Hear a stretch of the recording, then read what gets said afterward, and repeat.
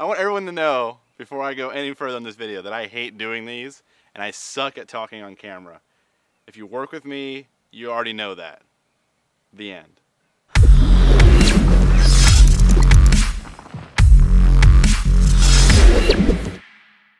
Jonathan Thorpe here. I'm really excited to tell you about a new lens I got in the mail today. The Tamron 18-200VC lens for the Canon EOS system. Now, the Canon EOS came out back in 2012, and it was met with mixed reviews. A lot of people didn't like the fact that it didn't have a viewfinder, the ergonomics weren't great, and overall the price was really, really high. I think it came in around $800. Canon users wanted something better in their mirrorless camera. But recently I found a copy of it on eBay or Amazon, wherever I got it from, for only $200. So I couldn't pass up the price, so I bought one. And honestly, it's my favorite go-to camera. I use it a lot for video. It's small, it leaves a nice little small footprint when I'm shooting with it. I can attach it to my drone and fly this around, and it's been great.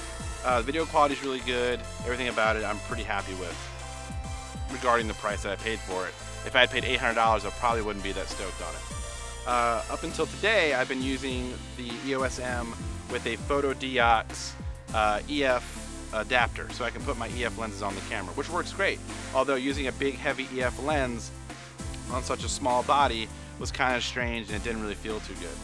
So Tamron recently came out and released a all-in-one 18-200 lens for the EOS system. They also released another micro four thirds lens at the same time. I don't have a 4/3 system, I just use this one. So I have it right here. It just came in the mail, and we're gonna cut it open and we're gonna see what I think of it as I open the box. So let's do that like it's 1995. Okay, here we go. Alright. I think I cut into the Tamron box itself. Yes, I did. Okay. And here we go.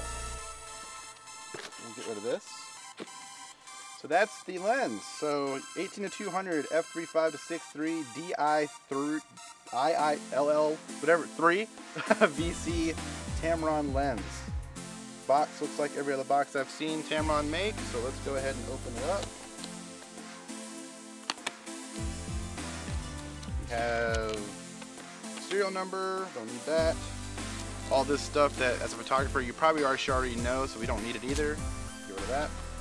Let's get right down to the nitty-gritty here. More packing, and here we have it.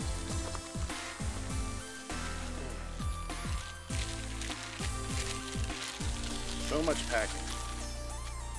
There it is, the 18-200 VC lens for the EOS-M system.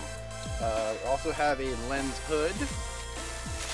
It's also in a bunch of plastic for some reason, and that is it. So let's get rid of that. Okay, first reaction to the lens. It looks good. It's very simple. It's made of plastic, which for the EOS-M system is good. It's lightweight, and you want to keep everything as light as possible. There's not much to it, really. It's a lens. So take the cap off. It's a 62mm filter thread. Yeah, it looks good. I don't know what else to say. It's a lens. So let's pop the lens hood on there and slap it onto the EOS-M. And fire it up.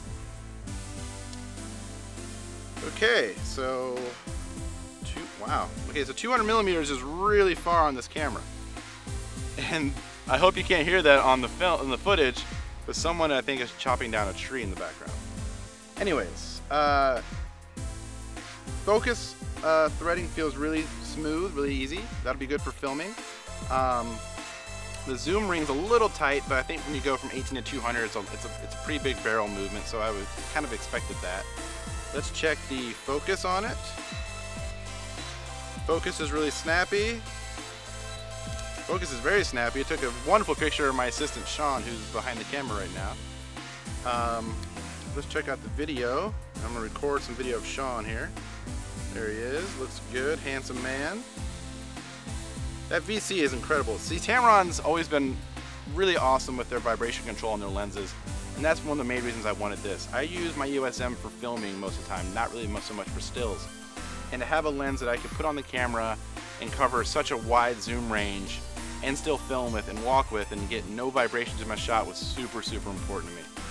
So I guess the next thing we'll do now is take some pictures with it and see how it performs. Check it out.